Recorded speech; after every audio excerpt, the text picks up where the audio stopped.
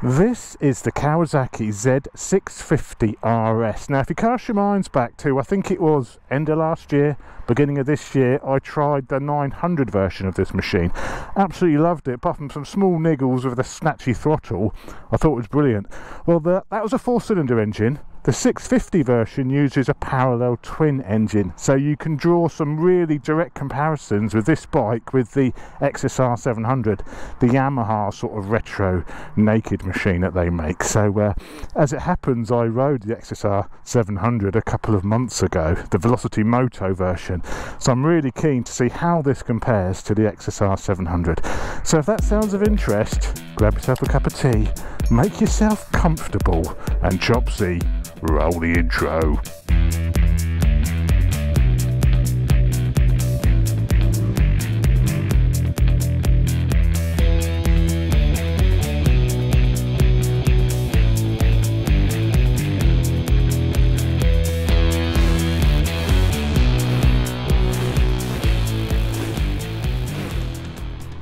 So this bike is from Wheels Motorcycles. So first of all, massive thanks to Wheels Motorcycles for dropping this down for me to try. I'll put links below. This is their demonstrator, so if you want to ride this exact bike, give them a ring, book yourself in, get yourself a test ride. So before I get going in anger on this video, I just want to say a big apology, because I've managed to lose all of my on-bike camera mounts. I was doing some work with Womble in the garage the other week, and I've mislaid my mount, so I can't find a way of mounting anything to the bike. I haven't even got a camera looking back at me, so I've just got the GoPro today. I feel naked. I feel like I've let you down, because I've just got a one camera review here, which seems really terrible. So I'm not going to get you those dynamic 360 shots because I've lost my camera mounts. Well, I haven't lost them, I mislaid them, so apologies for that. We've just got the GoPro today, so straight away this video's sounding a bit shitty, isn't it? But to make it all better, we've got this green and gold beauty. Work it, baby, work it, baby. Oh yeah, oh yeah, show us your headlights. So this is a relatively nice, cheap, basic machine. You know, this is £8,000 of your money. It's slightly more expensive for this lovely green paint scheme. I think it's another 250 quid, but it's an 8 grand motorcycle. It's A2 compliant. I think it's 67 horsepower, 64 newton meters of torque, 649 cc's. So it's not going to blow your socks off, but I mean, this is an entry-level, cheap, basic motorcycle.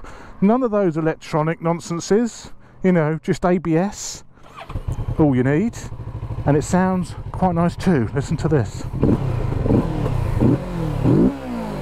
Ooh, no 4-cylinder screaming, but a throaty-ish note nonetheless.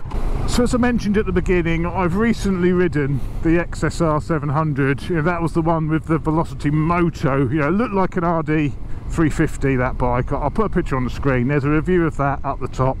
I mean, this is the I guess the direct competitor with the Yamaha. You know, very similar size engine, similar power figures. You know, a direct competitor. And jumping aboard, it actually feels pretty similar to the XSR. You know, these bikes are built to a budget. You know, you've got, you know, the standard way up suspension. You haven't got upside down suspension, you know, non-adjustable suspension at that, certainly at the fork end. I'll have a look at the rear shock when we stop for the walk around. But it's a budget bike, you know, there's no electronics, which I think is quite a good idea. I don't really want electronics on low powerful motorcycles. Just give me some ABS and I'm perfectly happy. There's no wheelie control. Yeah, you don't need all that, do you? The riding position feels, yeah, very similar to the XSR. It's sort of quite bouncy, you know, this seems like there's quite a lot of flex in the motorcycle. The rear shock could be a little bit soft. I mean, I'm 20 stone, you know, 6'2", so you know, I'm a big old unit, so I'm going to be sort of overwhelming the suspension on this a little bit. But it feels soft. It feels, you know, jumping aboard straight away, it feels comfortable. I mean, the seat is that retro style, so you've got that long sort of bench seat, so there's plenty of options to sort of move around to get comfortable on it. But jumping on, riding, yeah, it's a nice place to be. A nice place to be just to bring in the views and have a little chug around. Oh, he's dressed for action, isn't he?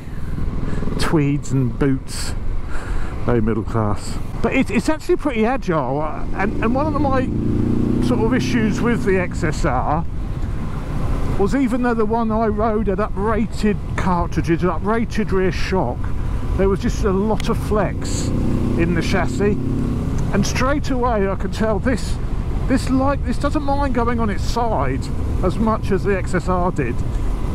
The XSR didn't want to, you know, you'd never get rid of the chicken strips on the XSR. It just wouldn't, but it didn't want to lean over that much. This feels a bit more agile, you know, it still feels a comfortable, you know, place to be, you know, it's squishy suspension, but I feel at the moment, initially, that it's a little bit happier when the pace picks up. The chassis is perhaps a little bit more taut than the Yamaha. On the gas, it takes a little while to wind up. On the power, but yeah, that isn't too bad a handling machine. We'll put it through the hill climb in a minute, but I fancy that handles slightly better than the XSR. It's a squirrel. I love the clocks. I love the sort of retro clocks with the speed and the rev counter, proper analog dials. Got a lot of time for that, and you've got a little LCD in the middle just giving you your information, like your fuel gauge, gear, you know, bike temperature, what gear you're in, and also you've got range till empty as well on the buttons up and down. There's a few things you can cycle through, including range till empty, so that's a nice little feature. You don't even get that on many Ducatis. You don't even get a fuel gauge on many Ducatis, let's be honest. Oh dear, oh dear, it's got all a bit soggy.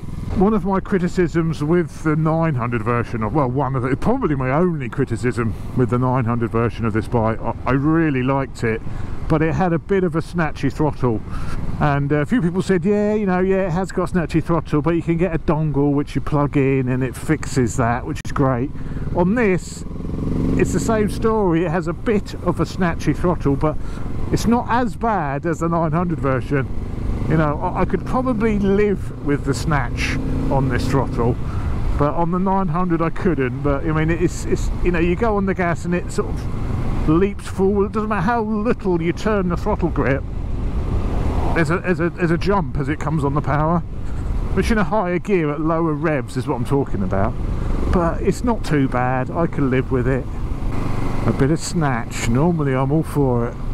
The bike is a little bit weighty. It's 187 kilos fully fueled, and it's got a 12-litre tank, so not a massive tank, and it's 187 kilos wet, but I guess that's not too bad, is it? It's not the best, it's not class leading, but you know, it's okay, and that weight feels like you're carrying it relatively low. I mean, it feels like it changes direction pretty decently, this bike, but it's got a real, and I found this with a lot of Kawasaki's, it's got a real good build quality. The 900 was the same, you know, I was really impressed with the overall build quality of the machine, and this is the same. We'll stop in a minute and we'll do a bit of a walk around, but I actually think the build quality on this is better than the Yamaha.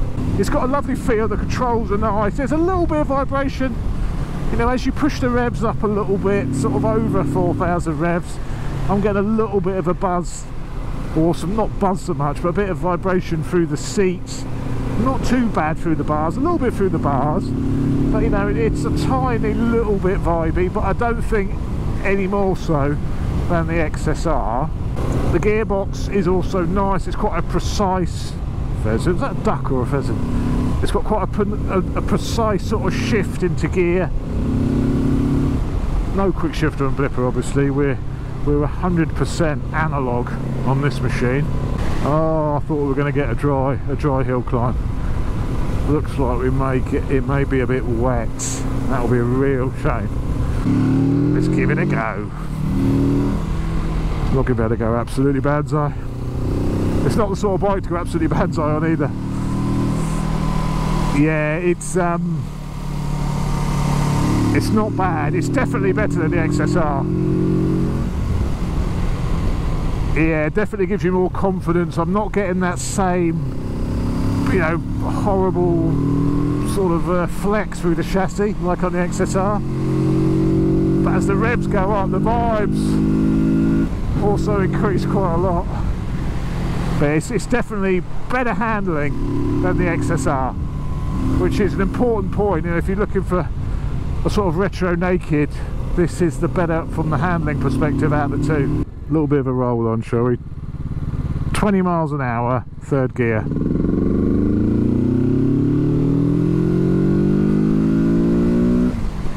Hey! It's not going to blow your socks off, is it? You know, and it's a little bit of a shame. And if this was a 650 4-pot, 650 4-cylinder, it would be a right little screamer. Because the 900 is a right little screamer, but you know, this parallel twin, I don't think the engine is quite as exciting as the engine on the XSR either. It's certainly a shame it's not a 4-cylinder engine, but hey ho, you know, these bikes in this price range, they tend to be twins. But I don't think it's got quite as a fun feel and as a fun ride as the XSR actually. I think the XSR, the engine is perhaps a little bit nicer, a bit more playful, even though this handles better. Tricky. Let's go up here, do a little walk around. Very nice up here. Very, very nice. There's quite a nice little walk around here. You can walk through all these fields, you go up here, it's really nice. Look at that, it's looking a bit more like England again, isn't it, now we've had a bit of rain. The grass has sprung back to life again. But what a summer we had, eh? What a summer we had. Look at this. Very pleasant. Oh, hang on a minute, where's the tarmac going? Let's park it in the sun and do a little bit of a walk around. Oh, gorgeous. Neutral straight away. None of that nonsense on the Kawasaki. There she is, the Z650 RS. Sun's gone in now, typical. So up front, I was wrong. We've got Nissan calipers, as I said, conventional way up forks, but that's sort of in keeping with the sort of retro theme, really, isn't it? But that brake setup works beautiful. I love the gold wheels. I mean, it's a winning combination. That green, I mean, I'd like a slightly more, it's a little bit loud, that green. It's a little bit loud. It's a nice green, but I'd like a little bit more, a bit darker green maybe. But I think the colours, the gold wheels, the green paintwork, really, really nice actually. Really, really nice. Ooh. I love the raised sort of classic Kawasaki lettering on the tank, and this pinstriping as well. Look at the pinstriping on here. And it's the same story with the badging on the panels. Is that metal? Nice little setup for the exhaust, sort of an underslung exhaust. You know, looks reasonable, doesn't it, for a standard exhaust system? Doesn't look too big. Yeah, nothing wrong with that. Here's that 67 horsepower monster. 67 horsepower, 64 Newton meters of torque, I believe. The seat is very nice. You've got, you know, the one on the RS was the same, sort of nice sort of stitching. You know, it's not suede, but it's got like a suede look to it and sort of a leather suede look to it. Yeah, and it's pretty wide as well, pretty wide, and it seems reasonably comfortable. Tail light is quite similar to the 900 version, nice sort of retro styled back end, without, you know, even though it's without too much of a massive overhang for a tail tidy either. Sort of, I could live with that setup. Front headlight, we've got a full LED setup by the look of it. No halogen bulbs here. We're full LED. There's those clocks. Nice little setup, lovely little retro setup. I do like these twin clock setups that the RS models have. Really nice. Switch gear also feels nice and quality, you know. The bike's got a real good quality feel to it. The 900 version did, and this 650 version has as well. There's nothing you can look at and think, oh, look at that, you know, that's not very good. And this is an 8 grand bike. I think, you know, the quality of this is really surprisingly good. Rear suspension, no, I don't think it's adjustable. I don't think the suspension has any adjustment to it at all by the look of it. Not even like a, you know, a clip to adjust the preload. Looks like it's got nothing. Nothing. One thing it doesn't have, which the 900 did, it had some nice sort of diamond cut wheels on the 900. There's no diamond cut wheels on the 650, but yeah, I do like that gold and green combo though. It's a really good looking, well-made motorcycle. You know, it does not look like a cheap budget. I know it's, you know, it's not that budget, but it's £8,000. You know, it's not a massively, any bike which is sub 10k, you know, these days, you know, is sort of on the budget side, isn't it? But it doesn't look budget. It looks like a lovely bit of kit. Oh no, I'm confused again. No, it's not that way. We'll go this way because we're going to need some. No, we'll go back the way we came. Sorry. Oh yeah. Whenever you're ready, I'll come by. You can do you mind in two abreast? Yeah, you're right. Yeah, never mind the traffic, never mind the paying road users. You just block the road. What is interesting is that's not even interesting. I'm not going to mention it. Hey! The XSR would be all over that for a wheelie. This is not quite as playful from the getting the wheel up point of view. He's on about wheelies again, for God's sake. Can't ride anything without mentioning wheelies. So there we go, the XSR700. Better quality feel, better handling than its rivals, the Yamaha XSR700. But I think maybe the engine not quite as playful. That would be my sum up of this machine. But if you enjoyed the video, thanks very much. Apologies for not having any other cameras. I do feel a little bit naked without the other cameras, so really sorry about that. I'll definitely get it sorted for the next video. But yeah, I hope you've enjoyed it. If you have, don't forget, press the subscribe button. I've got lots of other reviews. If you haven't seen my review of this bike's brother, the 900 RS, I'll pop it on the top there. And remember, check out Wheels Motorcycles, and if you want to ride, they've got some great deals on, and if you want to ride this exact bike, give them a ring, book yourself in and take it out for a little bit of a spin. But there we go guys, thanks so much for watching, and I'll see you on the next video. Cheers. This is power level 1, which is full power. Look at these roads.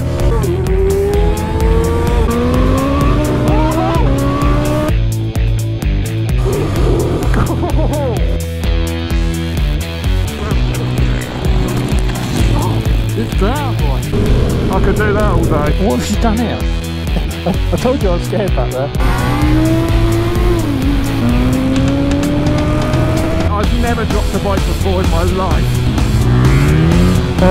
And I couldn't pick it up. Oh! Backfire! That's it! That's it! Listen to this. Never mind getting beat up. Give me this any day of the week.